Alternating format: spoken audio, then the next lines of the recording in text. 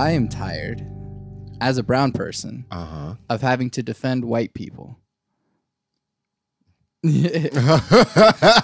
I mean, I'm not sure I have to well, I'd like you to elaborate if you might, please.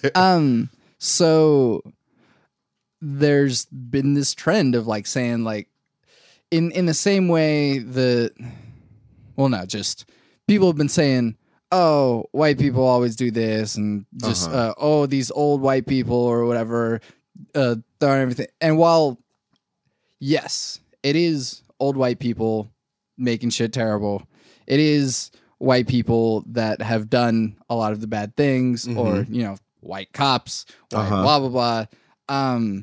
It's not their whiteness that has made them do these bad things. And so in the same way, like, I think reverse racism is just racism. Like, I agree with that statement. Yeah. Yes. And so people going, oh, all white people suck. Like, no, that's pretty freaking racist. Yeah. I would not say that. There are definitely extremists in all races, but I do believe that there is a privilege to being white. Yes. There definitely is.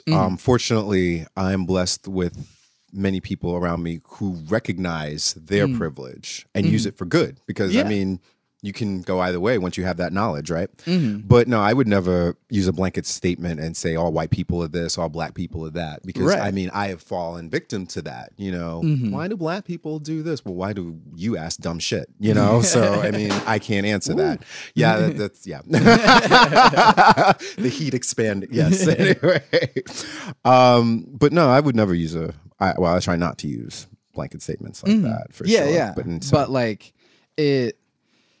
it upsets me in the I have strong principles. And so if we're gonna be like, hey, everyone is equal, everyone is, everyone has the potential to be great people, and also has the potential to be terrible people.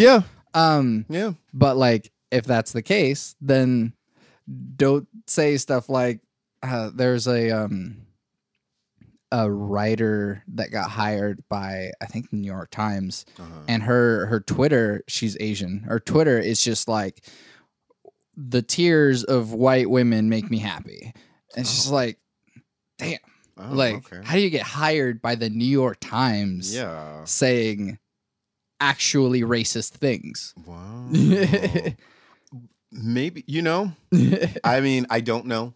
And it's interesting, but I mean, one thing with that, I don't know this person, or I don't know that statement that was made, or I hadn't read it, but there is a possibility that they don't view that particular statement as racist. I don't know.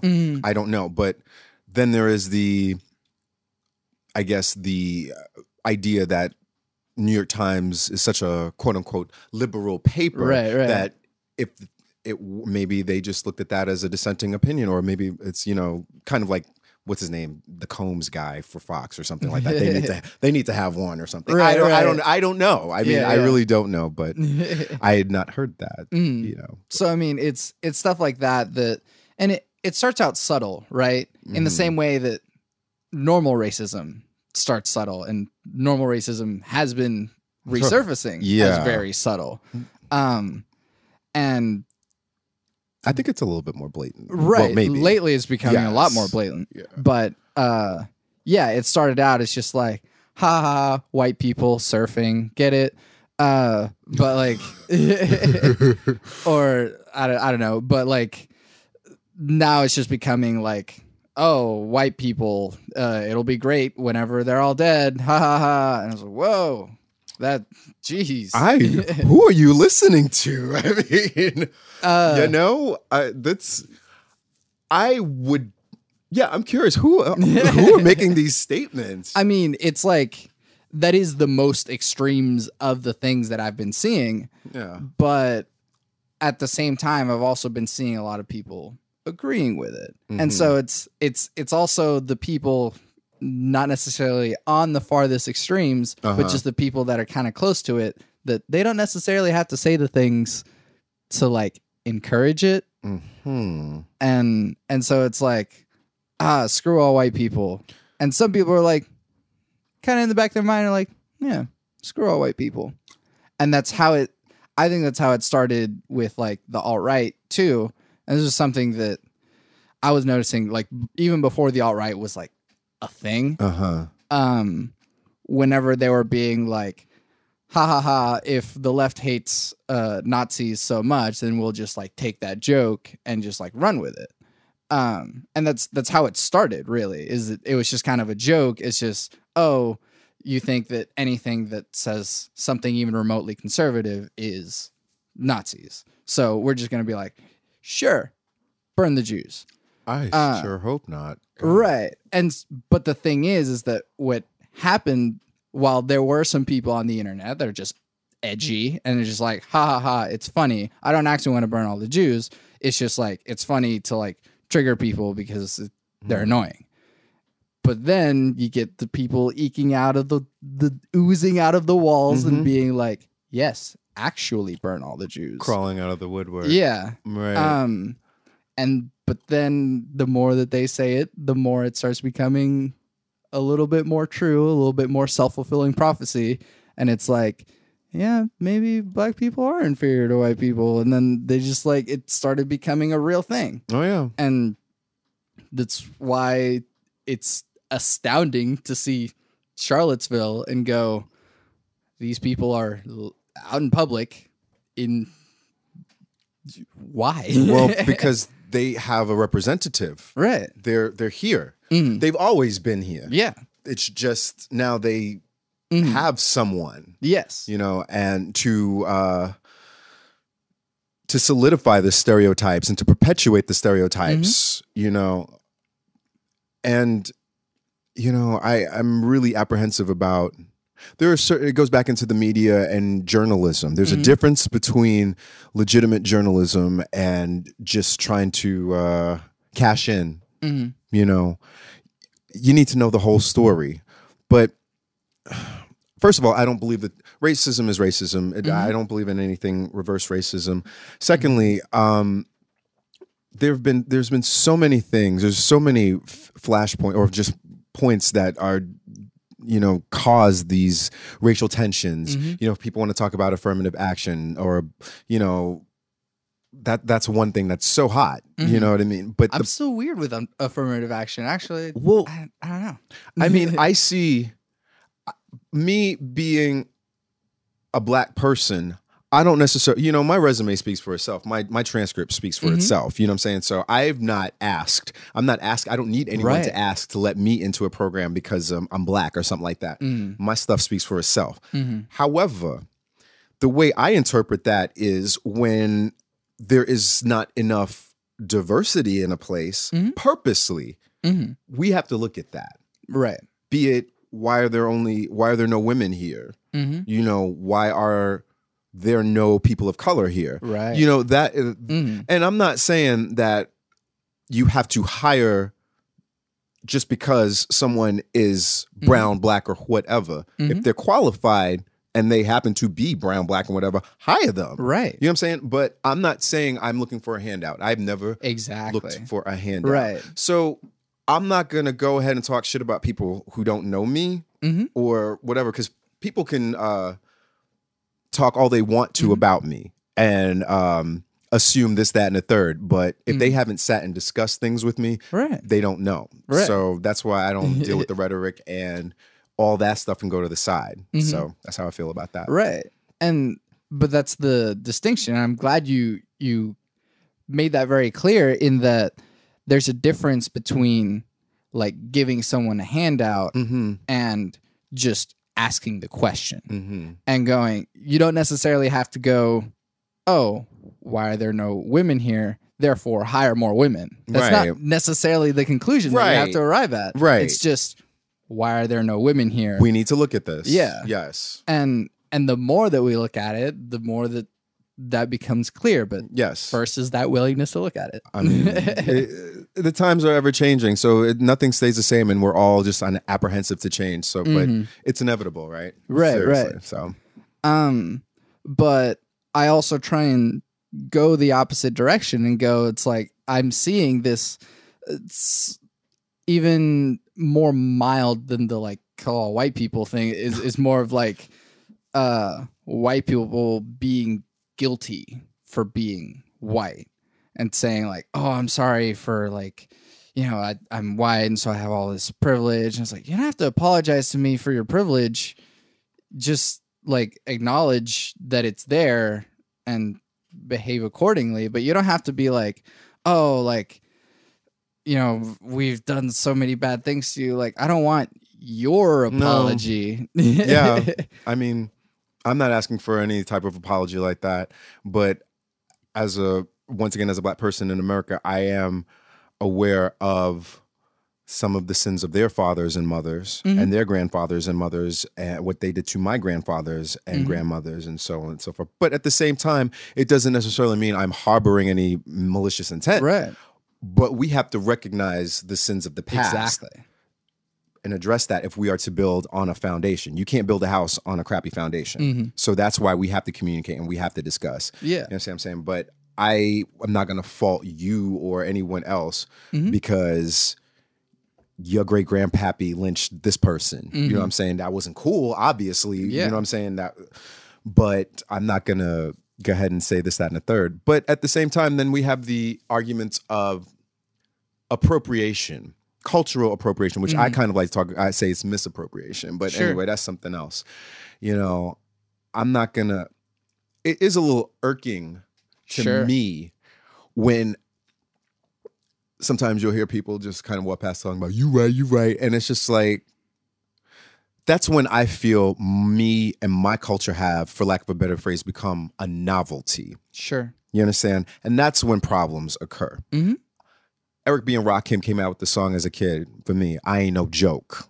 All right. And that's how I ain't no joke. I'm not a novelty. You understand what I'm saying? If that's part of your culture, that's who you are, represent. But to hear everyone like, ain't nobody got time for that or something like that, something stupid. It's just like, it's almost insulting to me, you know? So that's kind of how I feel about that. Right. Yeah. And I do like making clear the distinction between like political action and like cultural or social action. Yeah. And so kind of like regarding the Me Too thing, for example, like a lot of the things that have happened, a lot of the repercussions that has happened to all the people that have been outed as you know, assaulters or whatever, maybe not a lot of legal action can necessarily happen, but socially there's a lot of repercussions. And so, yeah, you can't arrest someone for, maybe you can't arrest someone for like a snide sexual comment or whatever, but like you can definitely be like, that dude's pervert and we're not going to talk to him, or we're going to, you know. And so there is a clear distinction between political action and social action. And so I do have a weird idea of the cultural, I guess, focus, in that maybe it's because I don't have that much of my identity that is influenced necessarily by my race. In the, I was born in Venezuela, but I came here in 2001. I was 6. Okay. And so for all intents and purposes, I'm essentially American. Right. And while like, I speak Spanish, and like, there are certain foods that my family makes that are different, or certain values or stuff like that. Yeah. That doesn't necessarily define Santiago Ramones. It's just kind of a part of the whole thing. Of course. So if someone of not Venezuelan heritage goes, I want to try and make some arepas, which is like a kind of food that we make. Okay. I'm not going to be like, whoa, slow down there. That's cultural appropriation. Right. Like, go for it. And it's like, I'm going to try and put, you know, sugar in the mix. I'll be like, all right, that's a little weird, but like, go for it, I guess. It's your version of our thing. And that's kind of how like the melting pot happens anyways. That's and true. So, I mean, New Orleans is like a great example of here's French people and black people and here's Dutch and all that stuff. And they took all the different cultures and slammed them together. And now you have a different thing that's now New Orleans. Yeah.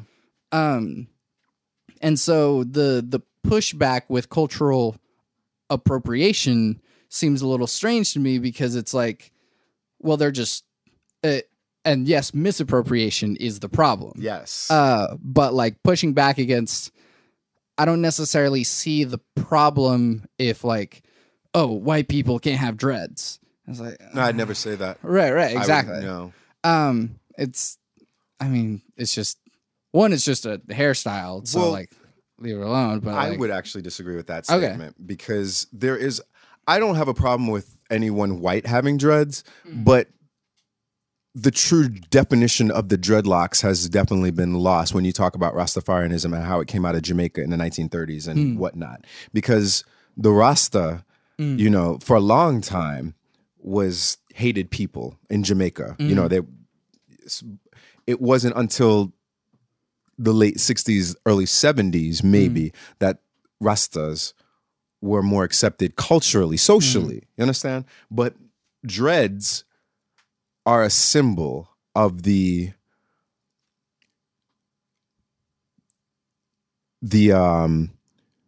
casting away or kind of disowning, working for someone else. You know, you're learning. Rastafarianism really has to go. There are certain characters or certain people within. You talk about Marcus Garvey, who prophesized that there would be a black king in Africa, who ended up being Haile Selassie, king of Ethiopia. Okay, so when he was crowned, he was envisioned as the person. Selassie I. That's where you get the I from. I. Okay? But being a I'm not Rastafarian, you know, but these are things that my father, even though he was christened as Catholic, he still has these teachings, and this was all these musics were playing, Burning Spear, Marley, you know, Culture. These are roots reggae artists, Mighty Diamonds. But to be a true Rasta, you didn't work for anyone else. You worked off the land.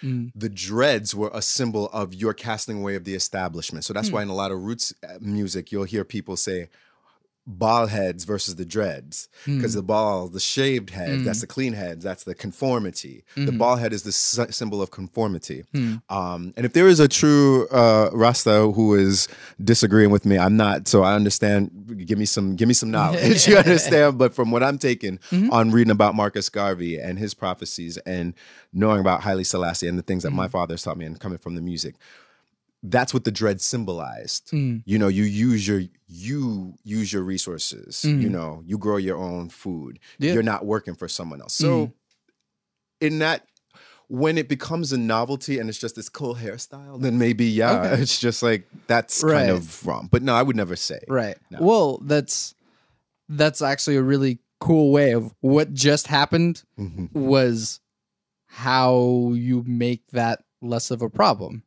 If I made a mistake in saying just a hairstyle, and you were like, well, no, actually, there's a lot to this. And I'm like, oh, okay. Yeah. My bad. No, you're good. No, and it wasn't even animosity. I was just saying, you know, I know this piece of information. Yeah, exactly. So, and I don't represent it, even though I have I'm Jamaican. I'm Jamaican, for lack of a better word. That's how I recognize. You know, I'm not a Rasta. I'm not, you know. So I don't represent, but I have respect for. Right. You know what I'm saying? That's me. Yeah. And I think it comes down to intent. So yeah, if someone intends to go, ooh, I want to get dreadlocks, because I think black people look cool with it, and I want to try it. That's a kind of slimy intent there. I guess. You know, I don't want to knock someone, but I mean, yeah, I guess I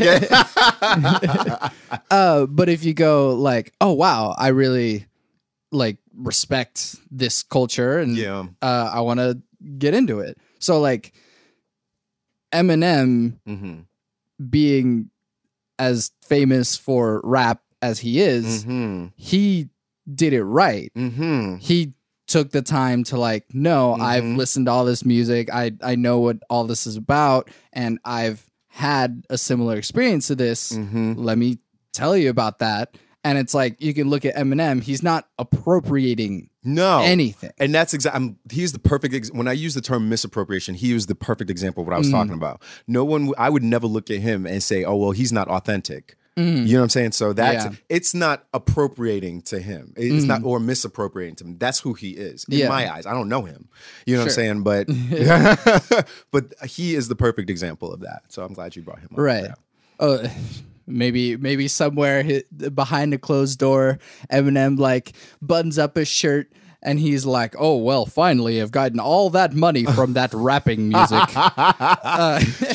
He may hear it. Look, I ain't trying to get in nobody's lyrics or nothing like that. I'm just shooting shots or whatever. You know what I'm saying? I don't. Too bougie for that. Come on now, right? But even still, like, I wouldn't see someone going, "Ooh, arepas, let me put something weird in there that I like." I wouldn't necessarily see that as misappropriation if the intent is, well, I like this thing, I want to try something with it that I like. Okay. Instead of going like, "Ooh, Venezuelan, that's a buzzword. Let me just grab onto that and like, hey, look, this is a thing that this culture does." Oh, I see what you're saying. Right? Oh, yes. I hear you. I made this for you because that. Yeah, I see you. Yeah, I see what you're saying. Okay. And so, I wanted to take the like SNL Black Panther jokes, like, get your unseasoned potato salad with raisins out of here. Oh. Like, I mean, yeah, I've never. It's such a, you know, it's such a fine line, you know. Like, growing up in New York, I never really had to. I had to think about it. You know, growing up in Brooklyn and Staten Island, you think about it, but it just seems so much more apparent now. And that's just dumbfounding to me. It really is. But not 100% because we know what's happening. We know what's happened. And so, yeah.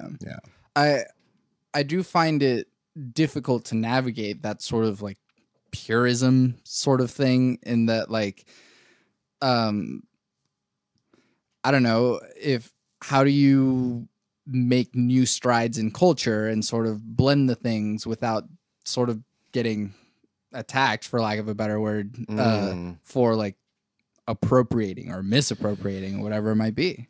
You have to be genuine, I would assume. You know, I mean, but that's what makes oh God, sorry, I was gonna say, yeah. I mean, truly though, okay, what really makes America great is the many cultures we have. You know what I mean? And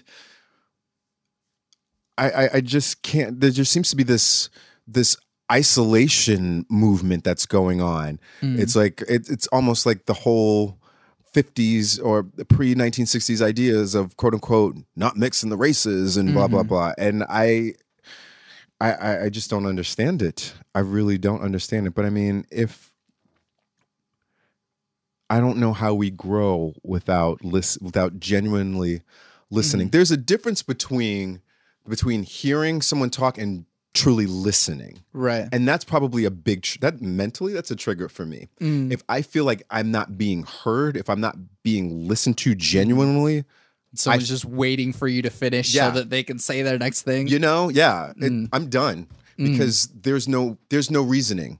Literally, if you are unreasonable, not in the contemporary sense where you're being mean as unreasonable, but if you are literally unable to reason, it's almost a moot point. Yeah, I feel, to sit and discuss. But then the flip side to that is, well, how do we understand each other without the discussion? So it's kind of a double-edged sword, you know. But I mean, sometimes it's fatiguing.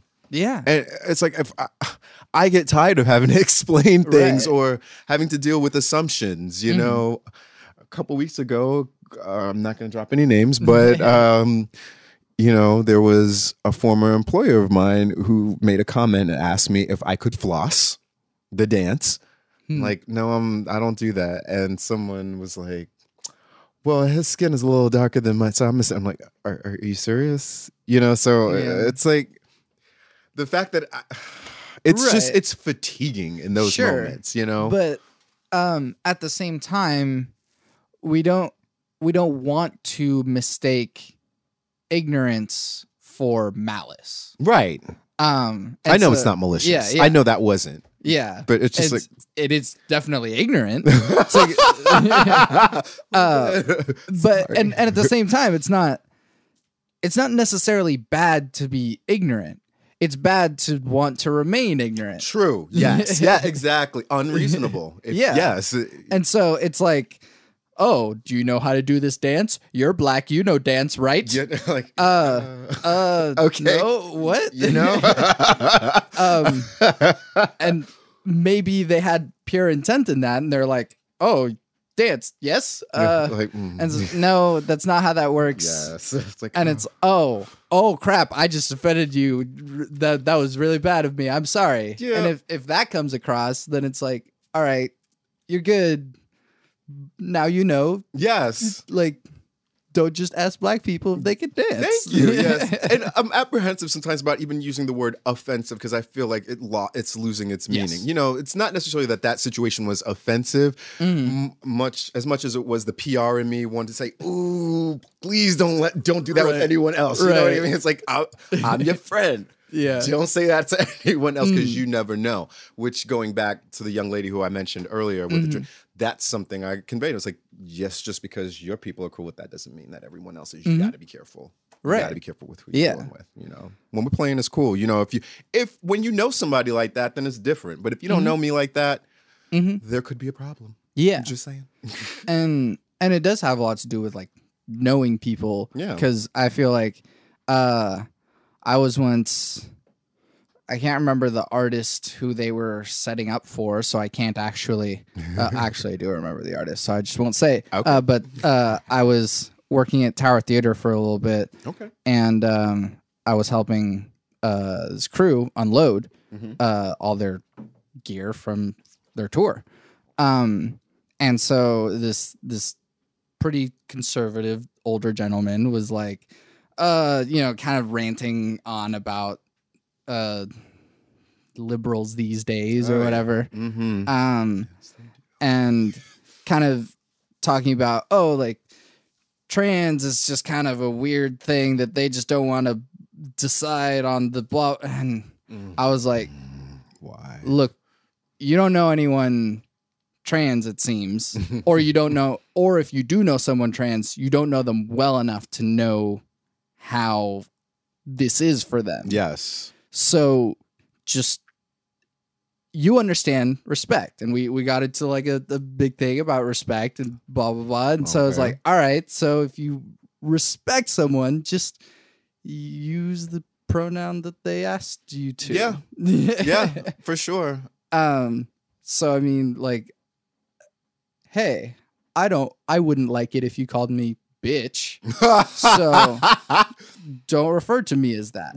And it's cool. Thanks for respecting me enough to refer to me in the way that I would like to be. You know, I've been called a bitch. I don't mind. But like I said, it depends on how well you know me. You know what I'm saying? So you can call me bitch all you want to. But I hear what you're saying. Yeah. Yeah, for sure. And so it's more about respect and intent rather than, but that's the thing is, if they don't know anyone or know anyone well enough to go to know that this is a problem, then because then it just becomes the excuse, kind of like that girl at the bar. It's like, I have black friends, yes, so I can do this. Yes. I have gay friends, so I can say this. No. Oh yeah.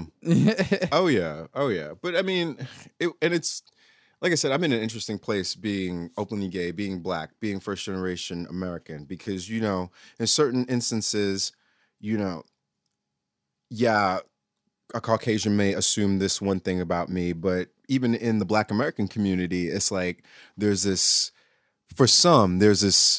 idea of quote unquote talking white.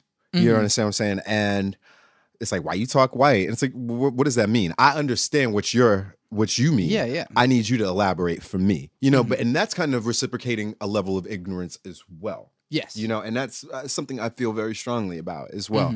But then also even being openly gay. Oh, well, you know this, that, and the third. And or it's like, you two are gay. Why don't you guys get together? Bitch, because I don't know him. Yeah. You know what I'm saying? So I'm like... This isn't a desert island. You know, like, you know. And when I say bitch, I don't like mean like, you know, that's... you know, these are, you know, anyway. Right. Well, and that's the thing is that, like, talking white, for example. Yes. It's, I mean, why do you perceive talking white to be a bad thing per se?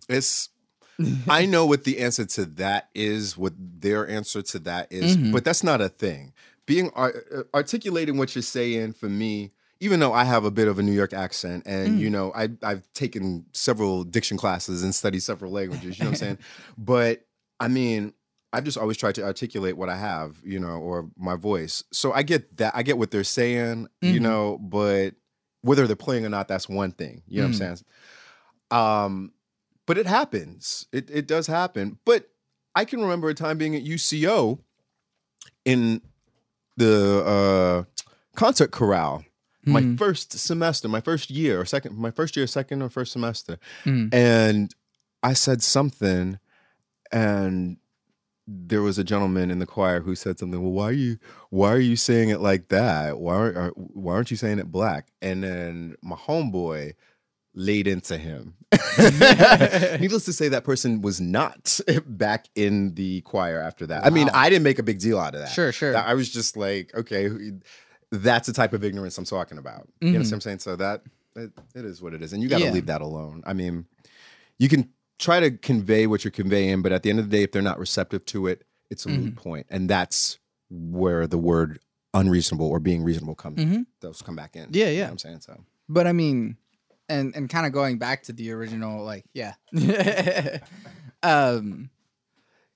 kind of like I'm having to defend white people per se. I like tried once just to go, because I did see someone say on Instagram or something like, oh, something about all white people, and then like, oh Jesus. So just a global thing. And I was like, that's pretty racist. Yeah. And so someone responded very heated, like, oh, like you can't be racist against white people, blah, blah, blah, bye. And I was like, you don't even want to have a conversation? Like,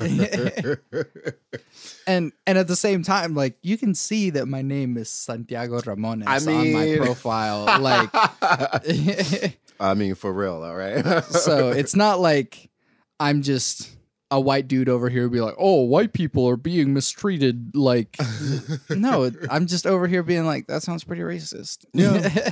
I mean, they're everywhere. It's everywhere. Yeah. I just, you know, but then I feel like some of these, what we're facing today is because a lot of those stereotypes are being perpetuated in certain media outlets, but not just media outlets, but even in artistic outlets, like the way black people are portrayed in movies, on television. You know, when I was a kid, you had a lot of black television. You had Cosby Show. You had A Different World. There was always black programming. Today, we don't have that. You know what I mean? And there were certain images that were portrayed during that time. There were certain things, you know, certain topics that we faced depending on the show. You know what I mean? It seems that has been lost along the way, and the stereotypes are just being perpetuated, and then these buzz phrases, these catchphrases are just kind of how people get to know people of color, or how, you know, they learn about the characters they see on television and the news. Otherwise, I mean, instead of knowing the people, you know what I mean? And that kind of that's heartbreaking to me, because I would categorize myself as an emotional person, you know what I mean? But I am not one to hold my tongue, you know, but at the same time, I'm not going to make anyone feel bad, but you got to talk. Right. You know? Well, I think maybe that that sort of like representation sort of thing kind of comes out of a lack of not so much a lack, but it was sort of a half step in that maybe after a while people were like, oh, maybe we shouldn't just distinguish like black television and white television. Let's just make it everything television. Mm-hmm. And like, while that makes sense, at the same time, just kind of striking it all and not pointing out the differences anyways. And so just like, oh, here's a Hispanic family show, and it has nothing to do with the fact that they're Hispanic. It's just like a family show. And it's like, well, sure, but the Hispanic thing is going to come in there eventually because it's going to be a factor. Yeah, and I feel it should. Because, I mean, not that we shouldn't embrace other cultures, but I feel a sense of pride having Jamaican parents and being Jamaican. Right. You know, I don't necessarily want, even though Jamaica may not want me, I still want Jamaica. You know what I mean? And so I don't want to leave that. I don't want to leave that part because I love that part of my identity. I do, you know? And so, I mean, yeah, I guess you can, I like how you said that, you know, you just want to be a family. You don't want to necessarily be, like, I just want to be Troy. I don't necessarily want to be the black singer or something like that. You know, I hear what you're saying on that. You know, when do I just get to be me? And I've asked that question. Yeah. It's like, when do I stop getting to be this, that, and the other thing, this, that, and the third? And when do I just get to be Troy Anthony Small? You know, it's hard though. Yeah. It's a little from column A, a little from column B. You know? Right. So. And it's weird because it's a dissonance too, because if you try and strike the, like, everyone's the same thing without addressing the initial issues that cause the differences to begin with, then, you know, exactly, we're not at the point yet that everyone is so equal at face value. Right. And so, yeah, we are going to notice whenever, like, in fact, the Marnie, what I was watching earlier today, the main character was played by a white woman. And then there were scenes where they showed her mother, who was played by I think she was black, but so it's like, you do want to go like, wait a second. Like, you can't just do that necessarily because your brain is going to notice. Oh, but you can. Right. You can. Yes. And so you're able to like suspend your disbelief and go, this is an opera. Yes. And they cast characters. Yes. Yes. But yeah, if we still have that little thing dangling in the back of our minds, it's like, her mom can't be black if she's white. Well, I mean, you know, I'm sure there are genetic probability. There's one out of every something that could happen. Right. And that's even more difficult if you try to justify it. Right, yeah, seriously. I like your, you know, as someone who's performed in opera, I've been fortunate enough to play, one of my characters was Grandpa Moss in Aaron Copland's The Tenderland, and my granddaughter who sang Laurie, her name Jessica Adkins, she is Caucasian, so it was kind of an interesting mashup. You know, it was a very diverse cast. Right. So I mean, that happens in opera, but I hear what you're saying. Particularly, it's harder to explain. But I will say, you know, with a little bit of commercials and advertising I'm seeing a lot more interracial families and a lot of more multicultural families, which is kind of cool to me. That's really cool to me. Yeah. But like, first we have to, whenever people say like, oh, I don't see color. Oh, come on. That's you trying to convince me. Right. You're trying to convince yourself and whatever. And so first we have to actually make the thing equal before we can not see color. Because there's still going to be that thing. It's like, her mom can't be black. She's white. and if just at first everyone's equal and go, we have a diverse cast and they're all characters. Cool. But that's the thing.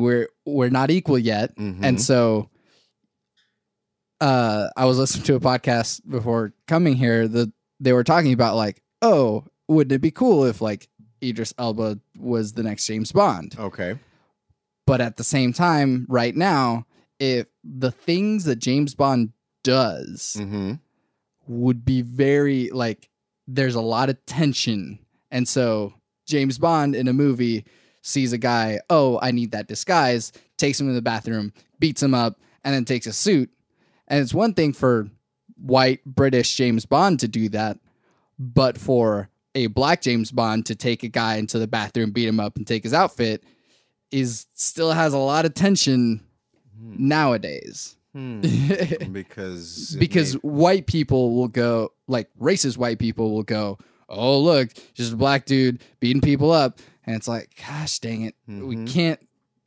We can't do this yet because people are still too racist to let that slide. Well, there's no pleasing everyone, right? Right. I mean, there are just those who are that ignorant who are going to say something dumb like that. But I hear what you're saying. Yeah. You know, but there comes a point where it's hard because you want to talk about it. You want to address it with these folks.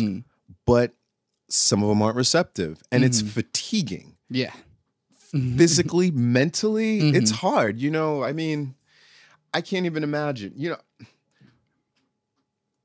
know, Chris Prather, I did an interview with him a while back, and one of the things I said about me is that it's not my quote unquote privilege is not lost. It's not lost upon me that I have an even diction. It's not lost upon me that my name is Troy. You know, it's not lost upon me that I live in the Paseo. You know what I mean? But I didn't always live here. You know, I grew up in New York City.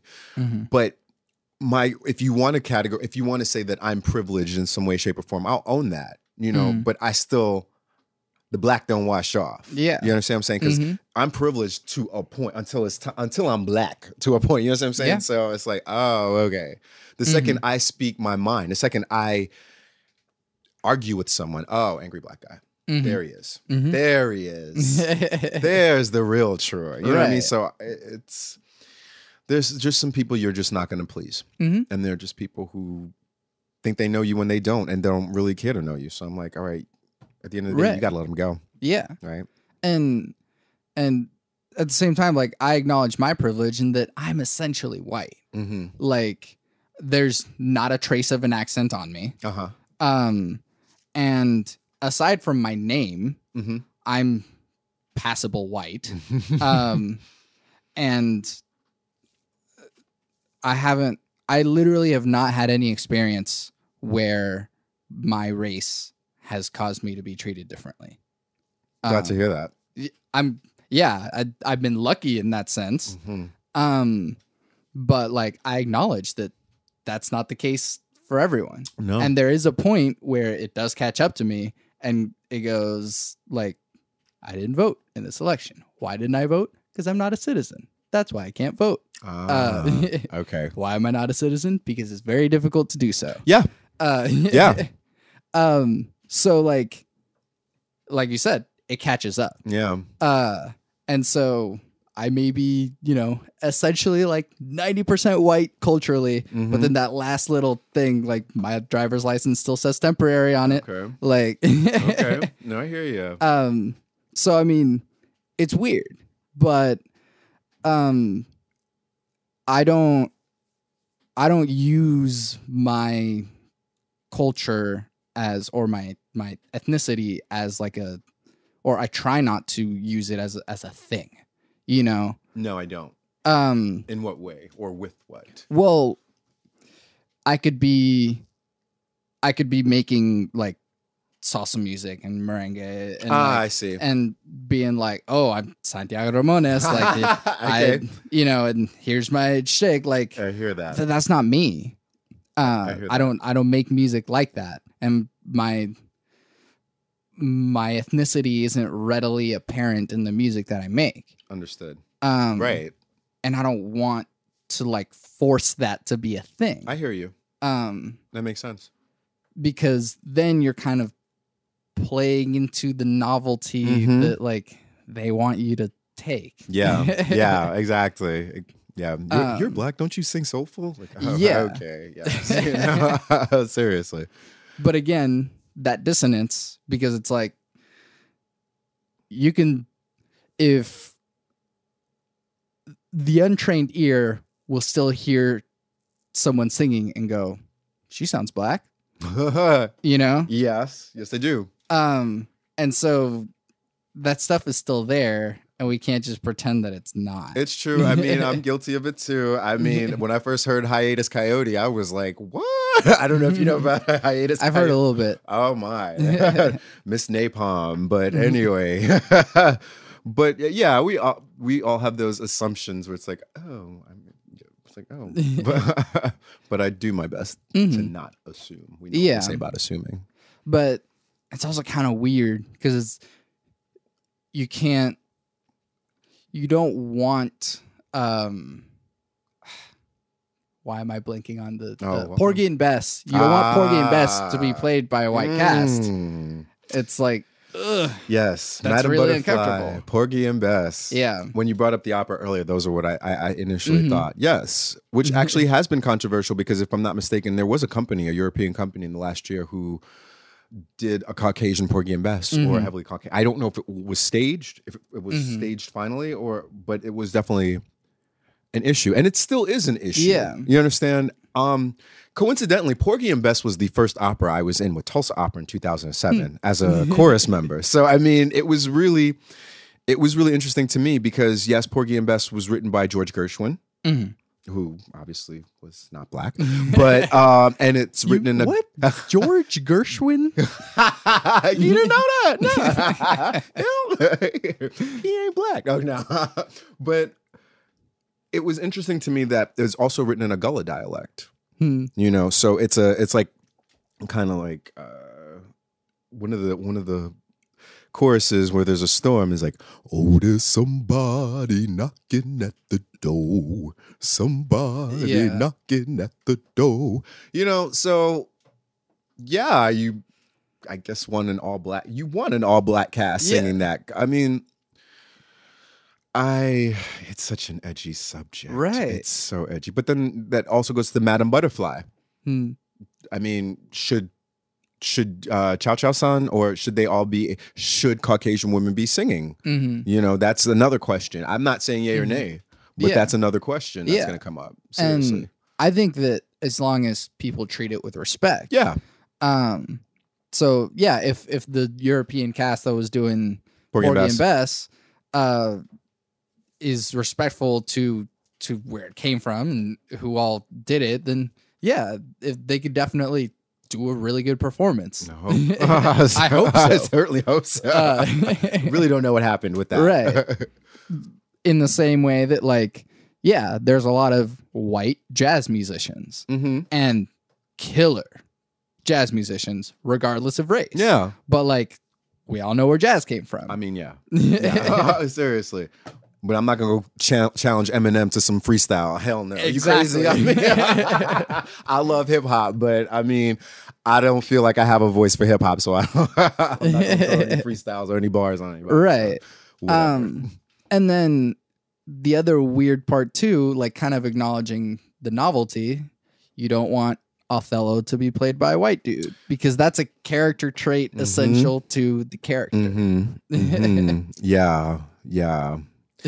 And it's interesting because there are such, particularly with Othello, of course, but even with Zauberflöte, die Zauberflöte, Magic Flute, Mozart, I was blessed to have sang the role of Zarastro 4 years ago, and there are certain lines in there. You know, there are certain misogynistic lines in there, so you're just like, okay. Now I'm like, okay. But then there are also references to the Moors, and then there are certain things which may have been lost in the original translation, but which aren't necessarily things that I agree with. But then after performing this role, I kind of, for a long time, said, I don't know if I'm comfortable singing this role again, you know? And so now I have to think, you know. Right. And do we readapt Magic Flute to like not do that, or do we just kind of phase it out because it's seemingly racist? Like, how do we? It depends on the director. Yeah, I mean, I took your question as rhetorical, but I mean, the only reason I answered is because you are going to have those productions where they kind of make cuts or blah blah blah. You know what I mean? So it could happen. It could happen. There, I mean, particularly with operas today, if it's a not necessarily newly composed operas, but I mean, you'll see productions of like, I think I have a copy of Norma, Bellini's Norma, which is my favorite opera from 2006, but they have rifles. Well, that was set in 50 BC Gaul. So, I mean, you know, they make their adaptation. So you never know. Right. But yeah. But probably a better way of acknowledging it is like, because then if you start changing too much, then it starts being like revisionist history sort of stuff. And that's... the integrity is lost. Yeah. Yeah. And so maybe at least to begin with, you can go, this was written at a time where Mozart didn't have that much of cultural understanding. You know, so... but neither did most of the world. Right. So yes. Yeah. And so this is a thing that's in there. We're going to perform it as it's written. Yeah. But it's in there. We acknowledge it's sketchy. Yeah. I think any cast that decides to do any Wagner should probably go, let's all be very upfront and clear about this. Wagner was an anti-Semitist. Yes. Yes. So now that we all know that, we can try and look at the art as it is. Yes. But keep that in mind. That's a thing. As I studied Wagner, yeah, I asked myself, should I be, you know, I joked with Dr. Eckert. I said, you know, would you, he probably is rolling over in the grave that I'm studying this aria right now. You know what I mean? But these are questions I have to ask myself, you know? Yeah. I mean, he's not getting any royalties, obviously, you know, but these are questions that I ask, you know, because and separating the artist from the art is a weird thing. I can't listen to Kanye anymore. Yeah, I haven't listened to Kanye since Flashing Lights. So, yeah, I mean, I don't blame you. You know, it's whether it's a publicity stunt or not. I can't disrespect those who came before me, and to be as condescending with some of those comments, I don't agree with. Right. You know, so I hear you. Yeah, I hear you. Yeah, sometimes people do say like, "Oh, you got to separate the art from the artist," but it gets to a point to where you really can't. Like, yeah, maybe with Mozart, he was just like, again, ignorance versus malice. With with Mozart, it's like, okay, well, that's kind of was the thing, and they didn't really meh. But with Wagner or something, or with Kanye, who's actively saying these things and kind of promoting his art in that way, it's like, I don't really know if I want to support you in that way then. Yeah. I hear that, and I agree with that 100%. I mean, I totally agree with that. I'm rather disappointed because you look at Kanye, the producer, to me was amazing, especially when he first hit the scene, you know, with the Jay-Z albums, you know, and the aughts. That Kanye's producer is amazing. But I'm so disappointed. But who am I? Right. I mean, I'm just listen to Childish Gambino instead. Who now? Oh, Childish Gambino. oh, okay. I'm sorry. Yeah. that This Is America dropped. I'm gonna tell you this. These windows were rattling. I was on one for like a week. I was like, don't nobody say nothing stupid to me right now. I was ready to ride. Because that hit. That spoke volumes. You know, and that was just the most brilliant piece of art that I feel has been presented this year in a long time. Long time. Yes, This Is America, y'all. But even before that, you know, but that was the one. That's the one. But I mean, yeah, we can encourage artists that do the thing well. Yeah. And just kind of, if everyone was just like, Kanye, stop it, we're just not going to listen to you anymore. Like, that would shut him down real quick. Maybe. You know? Hopefully, you know, but there's always an avenue, isn't there? There's always a market for something. Yeah. You know, but I hear what you're saying. But someone somewhere loves him. You know? So it's real disappointing. Right. But that someone somewhere is going to find themselves saying something very problematic very quickly and lose some friends. I mean, you know, but sadly, whenever I see something on the news, if I see something where such and such was fired for racial comments, blah, blah, blah, you know, ACLU has stepped in, I always think in the back of my head, well, what right-wing extremist is going to go contact them? Mm-hmm. What right-wing lawyer is going to go contact them and represent them? Yeah. You know, you've just given them a platform in some way, shape, or form. For every action, there's a reaction. Mm-hmm. So, I mean, it's fatiguing, man. Yeah. I'm sorry. No, I mean, I think there was a thing where Harvard was the Asian student. Yeah, the Asian student thing. Yes. And the ACLU was like, we're with Harvard. You can discriminate against Asian students. It's like, yeah. I don't know what. Are they ruling on that? That was this. Yeah. I don't know if it's gone to the Supreme Court. I don't remember. Right. Yes. But it's still just like, ACLU, you were supposed to be on like the everyone's side. I guess what would the argument be? Affirmative action? I don't know. Yeah. I don't know. Yeah. And that is the weird thing with affirmative action, because I too, like, I don't want your handout. Right. Let me like work my ass off and get here my way. But I do understand that there are certain companies who purposely may not be diverse, and then it's like, well, why aren't you hiring people of color? Why aren't you hiring women? Yeah. Why aren't you, so and that type of thing. I think that's where it may be beneficial, but I'm not trying to have anybody do anything for me. I got this. Right. Trust. Yeah. I got this. And other times, like the evidence is confused with the cause. So okay. So what they're referring to? Yeah. So I don't have all of the facts on this, so I might be putting my foot in my mouth. But like, so the wage gap with men and women, it looks like the statistics say that like this is just how much men are being paid, and this is how much women are being paid.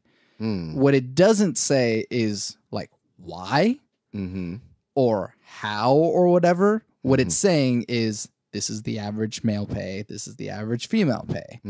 And so to confuse that with saying, people are paying women less, that's not necessarily the case. It may just be that like, maybe statistically women do these things more, or maybe statistically men do these things more.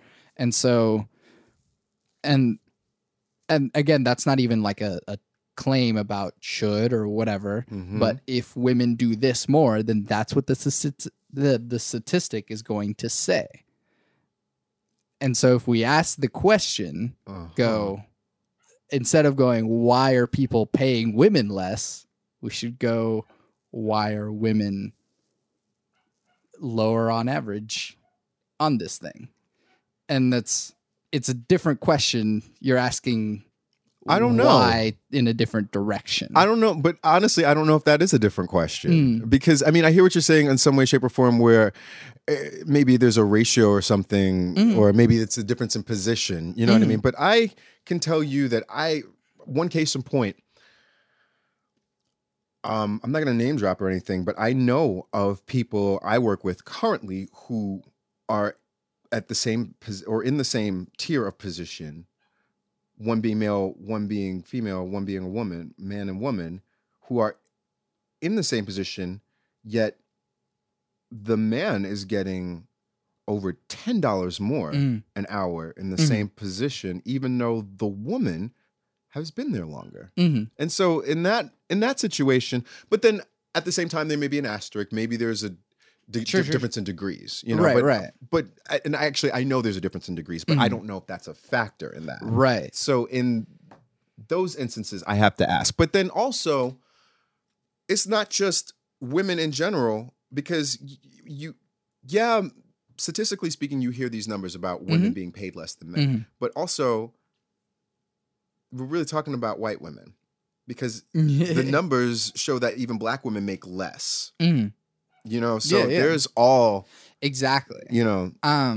But again, the solution isn't necessarily, let's just raise women's pay to like make that I hear that equitable. It's like, no, you you want to figure out why exactly, and then and then accommodate those things. I agree. And not necessarily like, oh, because affirmative action, like, let's just give these people handouts. Right. It's all right. Well, why are people of color statistically less, why are we being paid less? Well, paid less or have less accomplishments on their resume or whatever. And so it's like, if you are blindly looking at resumes, I think statistically, like Hispanic people are going to have less accomplishment than white people. And that probably has some underlying racial thing. Really? But like, it's just probably because, Hispanic people and Hispanic culture or wherever they come from or what it is, because of where they grew up or how they grow up or their culture and what they value and all these different things affect that thing. And so, a white resume might be more likely to have better looking stuff in it than a Hispanic person or a black person or whatever. I don't know about that, though. I mean, well, no, I think it's true in that, like, I'm poor. So what that means is that there are less things that were available to me. Okay. Growing up. Okay. So maybe I didn't have the time to like go volunteer at a shelter or something. I understand what you're saying. So it's now. like stuff like that looks really nice on a resume. Right. Or, they were involved in golf or NHS or whatever that might have been. And it's like, well, some of these organizations have entrance fees. It's like being in band or going to Allstate or whatever. For like, sure. That has fees. Yeah.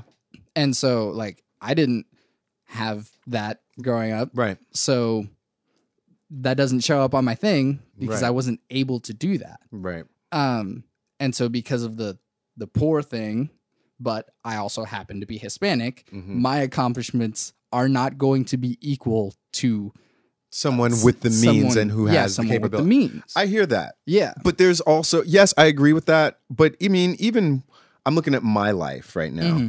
And yes, I agree with that. If you have the means, it's easy for such and such to go take gymnastics. It's easy for some, but I mean, economics definitely play a role in that. But it goes back to my earlier point where you got to use your resources and you have to figure out that way. When I'm blessed that my parents worked so hard, and they put me and my younger sisters through so much. They put my younger sisters through Catholic school. I did karate from like 3rd to 4th grade, and after know, so they did that. They paid for that. I wish I could have. But not necessarily that they had the money, right? You know what I'm saying? But they worked hard and they wanted to see their children grow. That's why they left Jamaica. That's why they came here. I'm not saying. I understand it is not always like that because we went through struggles too, right? You understand? But I basically. Outside of that, they always just kind of try to involve me as much as possible, or tried to get me off the couch as much as possible. I was in JROTC in high school.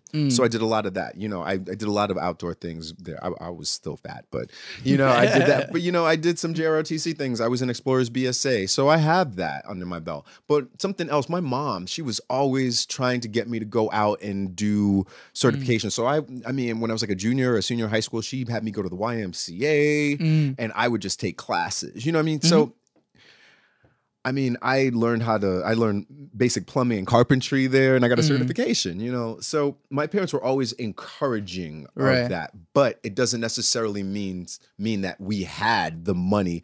They didn't have the money to pay for this, that, and send me to camp or something like that. You know what I'm saying? But not that I ever wanted to go to camp. Well, I went to, in ROTC, I went to summer camp for one summer because I wanted to, but even so, I'm like, I have those little things to put on my resume. Not necessarily the high school certifications anymore, but that kind of set the tone for me in college, so I just kind of used those outlets or those opportunities I have. And that's why I guess I have these things, little certifications, you know what I'm saying? So, But I do think, and this eventually makes its way back to like free will. In that, so your parents knew that hustle. Yeah. Still hustling. Right. 60s and still hustling, right. About to. But like, can you imagine, someone else, same thing, coming overseas from somewhere else, but like maybe they don't speak English as well, and so they don't know how to and they don't know that this is an option. They don't know that like, oh, if you go to this thing, they do this thing for free. Yeah. And you can actually do that, or like this charity thing, this program does a thing, and if you don't know, those options aren't available. It's true. And so like going to free will, it's that if you don't know that that's an option, then how are you able to make that choice? You're not. Right? Yeah. Right. And so like I know that was rhetorical again. Right.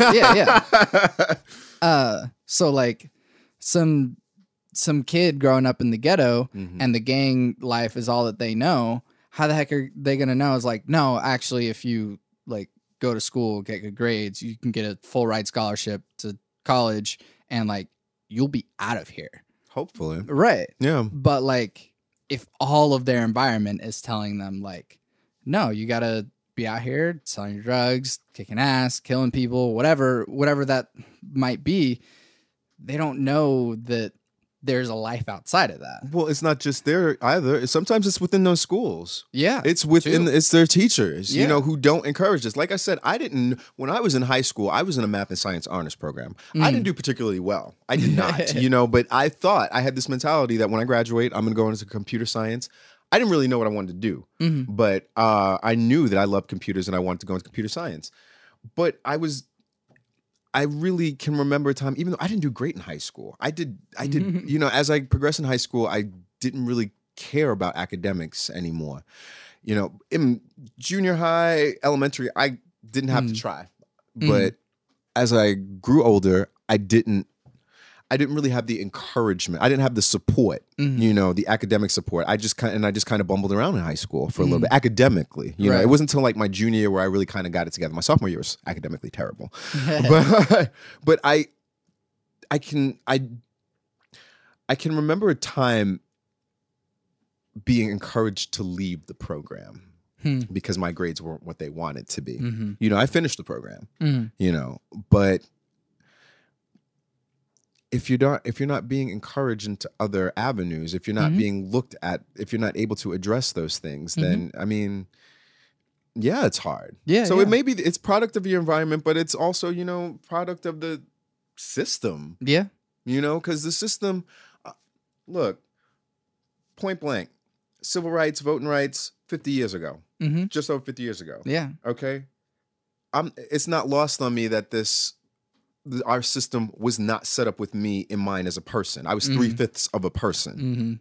Maybe not even in the beginning, I wasn't even a person. You know what I'm saying? I was property. Right. So when folks love to refer to the quote unquote founding fathers, I have to remind them, well, your founding fathers enslaved my people. I mean, I get what you're saying, life, love, and pursuit, but that goes back to the earlier discussion. We have to acknowledge that. And I'm not chastising anyone today for that, but know that I recognize it. Know that I see it. Yeah. Okay. So now let's build upon that foundation. Do you see it too?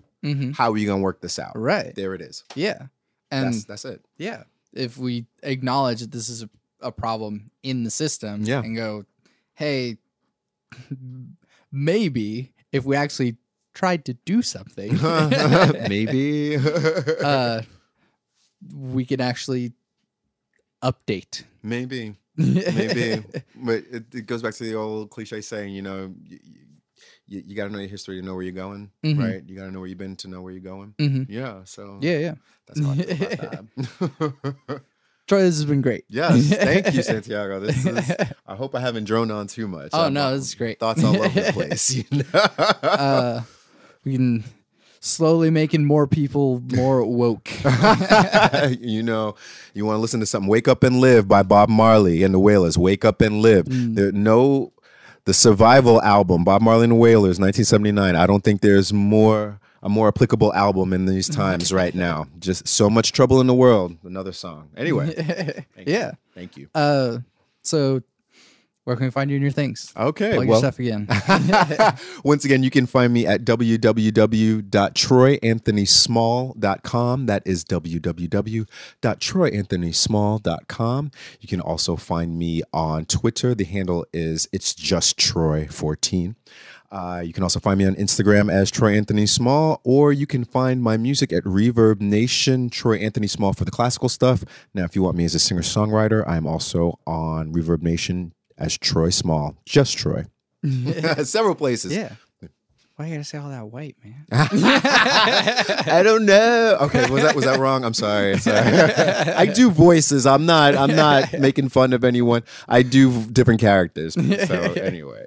And obviously no ill intent. No love, no disrespect. Please don't come find me. It's love.